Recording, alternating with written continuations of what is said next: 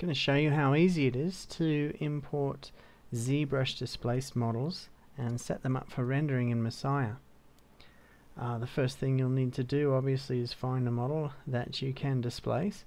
I happened to find one on Pixologic's website. This human head 3 model worked really well for this demonstration, so let's use that. So we'll just first load up the model, and you'll immediately notice that from the left view you can see that it's very large, but we'll just roll with that. We'll make sure that we've rotated it back up so that it's negative 90 degrees, and you can see here we need to click this pitch flip to get the coordinates right. We'll switch to the camera view, pull back, and then we'll just translate up a little bit and then pitch it down so that we're looking at it at a nice angle. Maybe zoom in a bit more. There we go. And now we'll just select the human head and rotate it around so we have a nice 3/4 view of it. Switching the draw mode to texture and edges, you can see that it's pretty raw, pretty low resolution model. But just by hitting tab you can switch that to a sub-D model and it's already a lot smoother looking. So that's all we'll do setting up the scene. We'll switch over to the render tab and have a look at the material that's brought in. It's just default and there's no color or anything to it.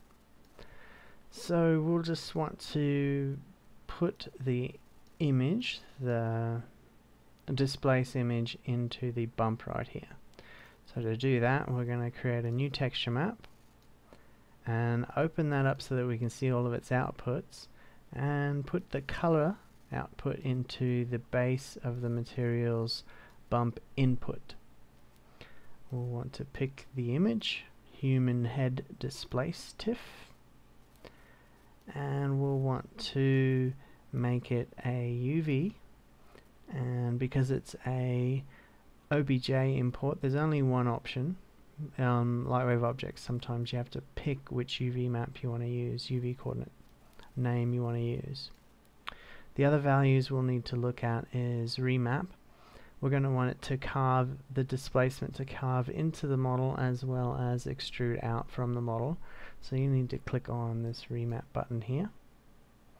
And for some very strange reason, ZBrush requires you to flip the UV's coordinates on the V so that it maps up correctly with what you're expecting. I don't know why it does that, but because it does, you can easily turn that on to flip it over. So what we're going to want to do now is go into the base material and actually give it some bump. It's a very subdued, subtle displacement map, and the model is scaled really big, so we're going to need to put a big value in here. Normally you deal with like 0.1, 0.01, but because of the scale and the subtlety of the texture map, we're going to go really big there and put a value of 5 in there.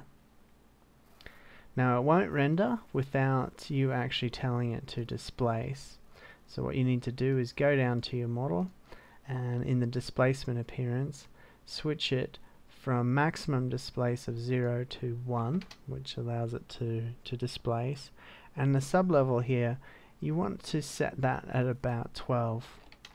On 32-bit version of Messiah you're going to want to start lower than that and just watch your memory usage, save before you render, but with the 64-bit version you can just crank that up and feel pretty safe because you can see a lot more memory. Before we render, we're going to want to make sure to turn off the ground object that's part of the camera, and the background we're probably going to want to make something a little less annoying than that gray that it defaults, that blue that it defaults to, so we'll just do kind of a gun gray.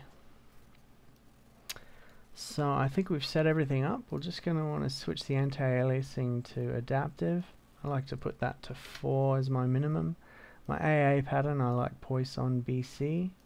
For my output I'm going to want to bump up the number of files, thread files that it uses to 16 so that it renders faster. And that's about it. I think when we render, we'll see a nice image.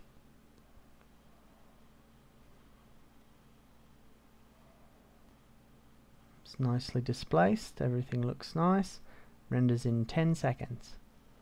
And that's how you set up displacement in Messiah.